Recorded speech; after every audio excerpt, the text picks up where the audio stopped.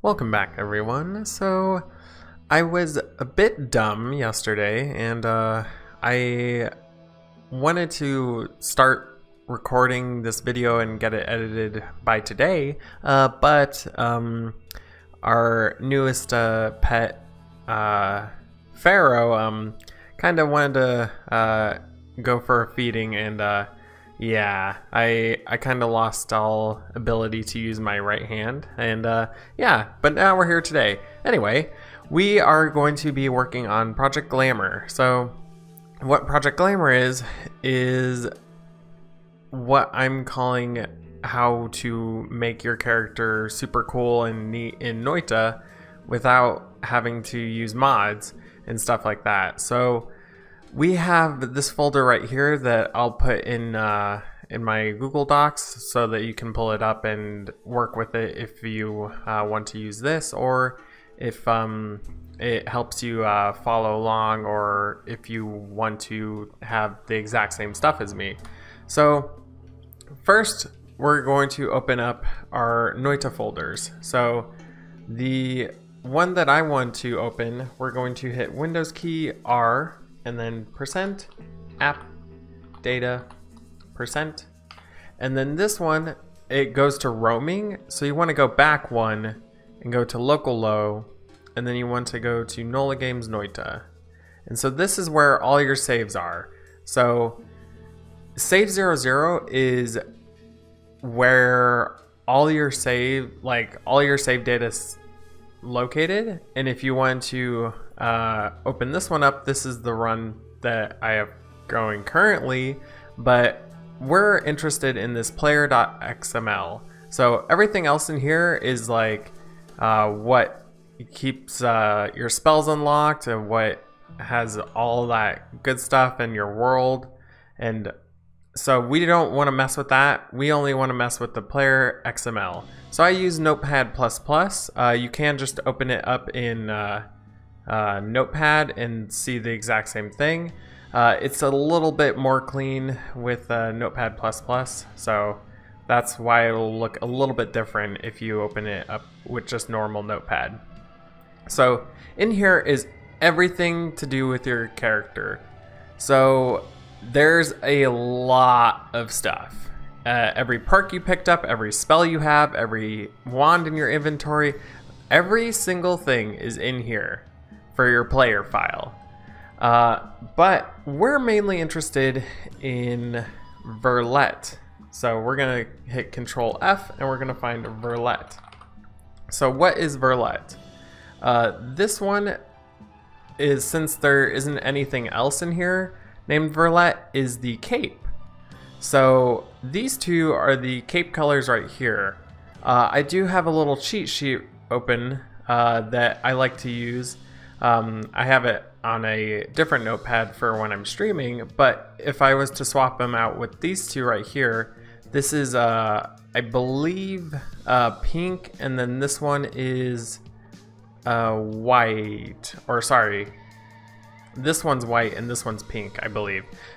One or the other.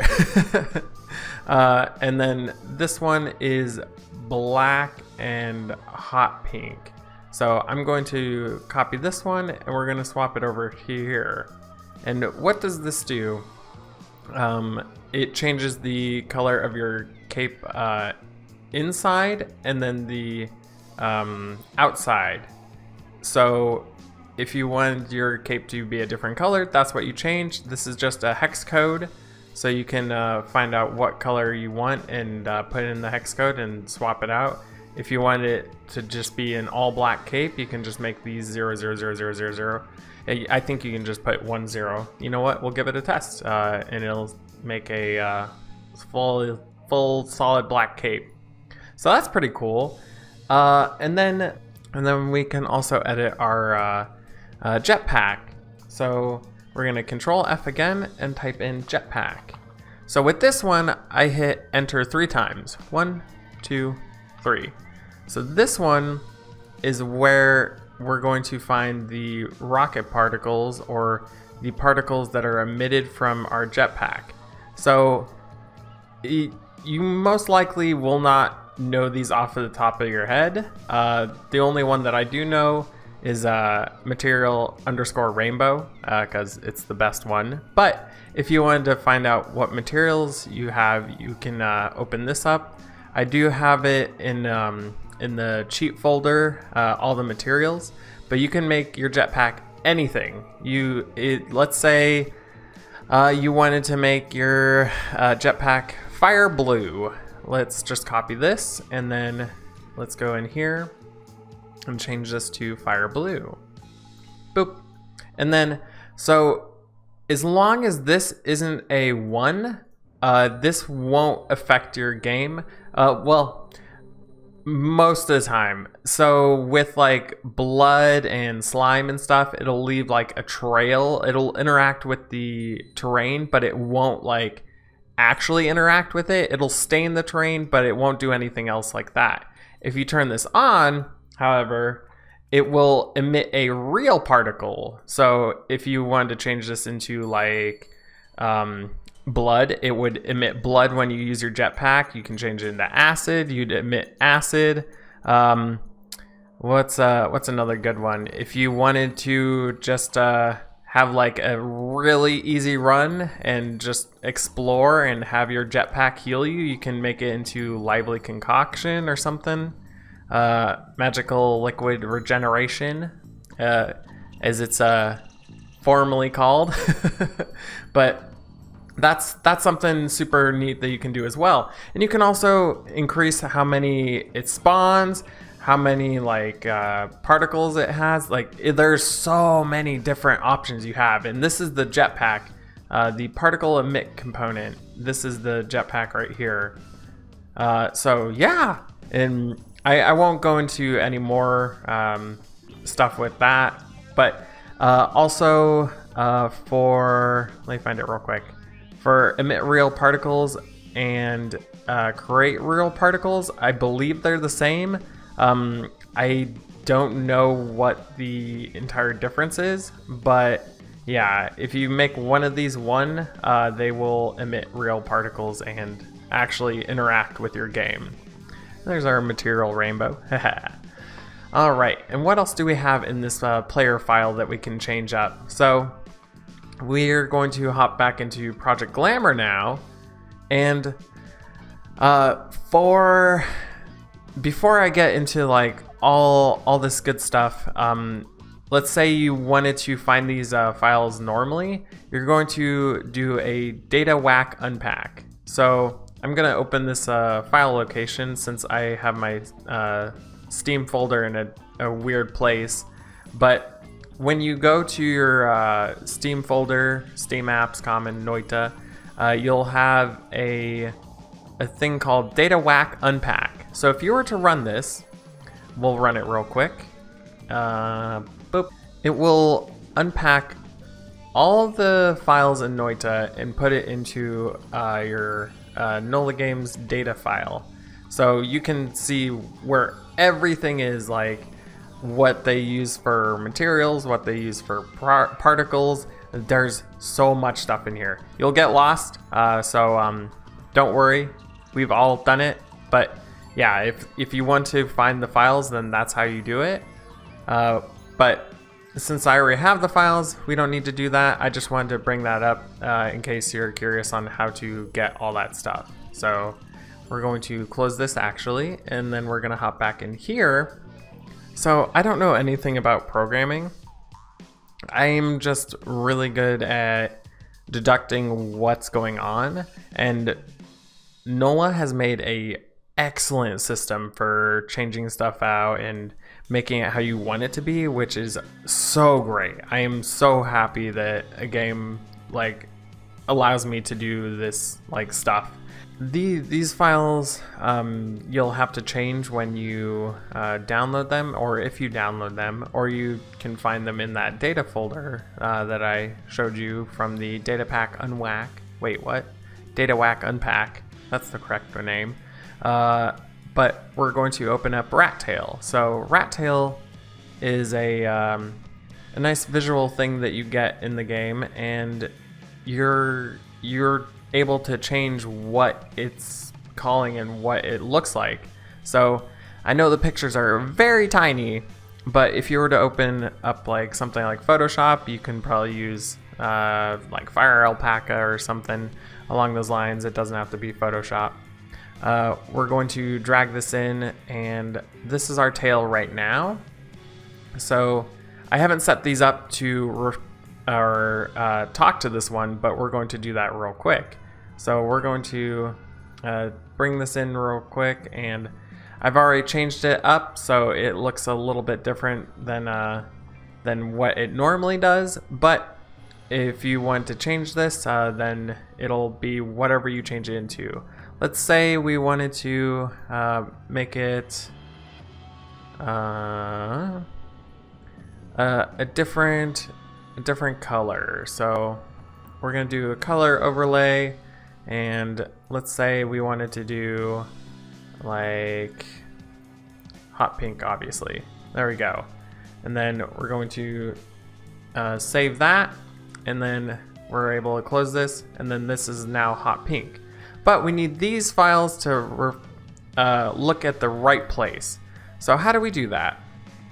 So what we do is we open up tail 1, and it's looking for this picture. This is where I normally keep my files, but we're going to need for this to look in the right area. So we're going to click up here, and we're going to copy this, and then we're going to paste it up here, and boop. And then something that you probably noticed is there's a bunch of slashes, but most of them are going the wrong way. So let's change them all out and make sure that they're facing the right way. I'm gonna save that, and then we're just gonna copy this because it's going to make it a lot easier to just copy and paste this than to copy it and to keep doing that exact thing. So we're opening this one up, then pasting it, save it, open this up, paste it, save it, open this up. Ooh, this one's different. This one is referring to tail _1. So we want to make sure that it's asking for this one. And so what we're going to do is paste it right here, and then we're going to do some little backspace, and there we go. Now it's referring to the right one. All right, and then we're gonna open this one. Same thing, boo, boo. And then we're gonna save it. And then last one, open this, same thing. You could probably just copy and paste it, but I've already had this one copied, so we're just gonna do it that way. Then we save it. And then you can close all of these. After you've edited all these files, we're going to hop back into Rat Tail, and then we're going to change the XML. So this one is the head honcho. This is what pulls it all together. So we just need to change these to be accordingly and look for the right files. So we're going to change this out for the folder that it's in right now. All right, and then we're gonna save that. What changing all of this meant is if we go into the cheat sheet, we can use this code right here and give ourselves a rat tail. And it's going to be the one that we just made. And the best place I think for it is right under your cape. So we typed in Verlet, and we are scrolling under. Right under this last /entity, I hit enter twice, and then I'm gonna post in this code, and then we're gonna save it. So let's see what we've done so far. So here's our character. We got our nice pink tail and our cape, and we can't forget our fire jetpack. So yeah, we have this nice cool jetpack that shoots out real fire. So if you wanted to add a little spice to your run, maybe like have it be a little bit more magical, set you on fire, of course. But yeah, it's something extremely cool that you can do in this game, and you can do so much more. And Project Glamour, we will go over pretty much everything that I know as far as player modifications and all that good stuff. So let's hop back out after we're done burning this entire area. But yeah, let's hop back out and see what else we can do. I lied. I need to grab 3 extra lives to get our halo real quick. There we go. Now we have this cool little ring. But we're going to change that too. And now is an important PSA to remember to always save and quit and to update your player file. So when I click in here, it's going to ask me to update it. And this file has been modified by another program. Do you want to reload it? Yes. And then it's going to reconfigure everything. It's going to make the tail into all this code right here and make sure it's functioning properly. So that's super cool. But now that we have the 3 saving grace, we can control find halo. After we type in halo, we can scroll down and then we can find what sparks it emits. And if we hop into our little cheat sheet right here, we're going to change it to corrupted static because I like that one a lot. And it's a nice pink color, very fitting. And then also we can go to this right here. So this is where the file that I've changed the halo into, and it is this right here. So this is what it's asking for, or where it's looking, and you can't really see it all that well when you open it into or in a normal thing, but this little pixel art thing is what it's going to call upon. It's going to give us this nice little creature that if you're familiar with Phantasy Star, is a mag. So yeah, I think that's super neat. We're gonna save that, and do keep in mind every time you close or save and quit Noita, this will update. And if you're trying to work on this while you have Noita open, it won't work. You're gonna mess something up, and it's not going to be pretty. So definitely make sure you save and quit before changing anything here, or user discretion. In this first episode, we're going to finish off with the amulet. So as you saw, we already had an amulet, but I kind of want to make my own amulet, and I'm also theorizing on how to use an amulet as robes. I know it sounds very weird, but hear me out. In next episode, I'll go over what problems you can face when you're changing your robe colors. So let's hit Control F and type in amulet. And so player amulet is right here. So you can put this as a 0 if you don't want your amulet, or if you want an amulet and you don't have one, just to have a little more bling, then you can turn this one on. But it's looking for an XML file. So what we need to do is edit this XML, because I carried it over from my other folder, and what we're going to do is we're going to hop in here, see it's referring to something else, but we want it to refer to this one right here. So let's let's click up here, copy this, and then we're going to go right here, and then we need to add some quotations, and we also need to change these slashes to be the correct direction. Boop, boop, boop, boop. And then we're going to save that. And then this one is pretty straightforward. You don't have to change anything else in it. This is all the animation code, I assume. Like I said, I'm not a programmer. I just can figure stuff out by deductive reasoning. But then we're going to pull this file up. And so same thing. I already had the file location copied, so we're just going to click right over here. We're going to Control V, change this. Boop.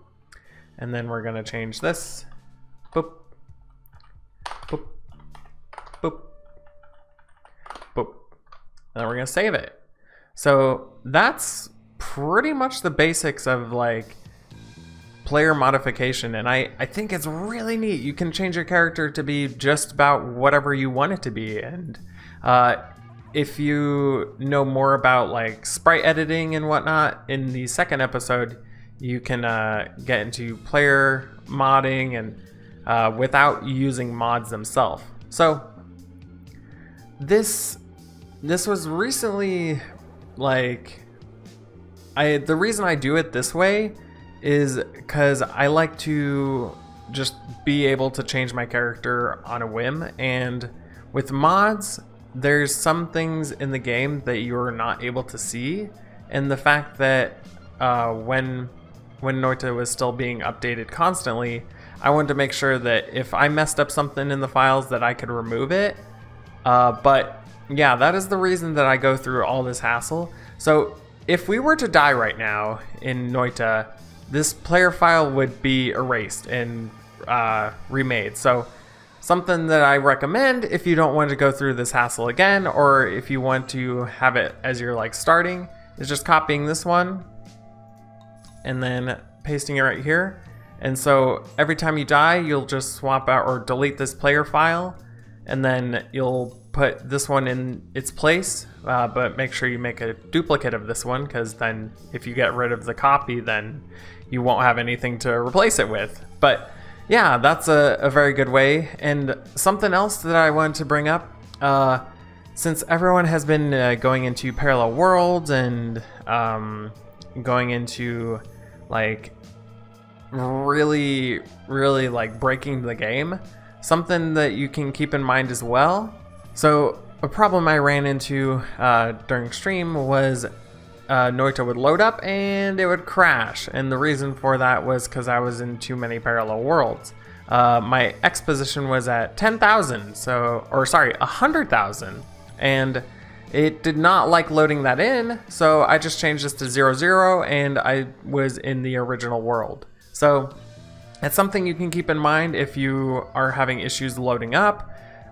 It's just a quick fix, and yeah, it'll make your life a lot easier. Or like I've also suggested, is taking your player file and just putting it in a different save folder where you have a new world, so you can have all the same perks and spells and stuff like that, but you'll be in a different world. So it's something super cool. I'm definitely a fan of the amount of creativity NOLA has given to us. So yeah, definitely take advantage of it. But for now, let's hop back in and see what we've done to our player.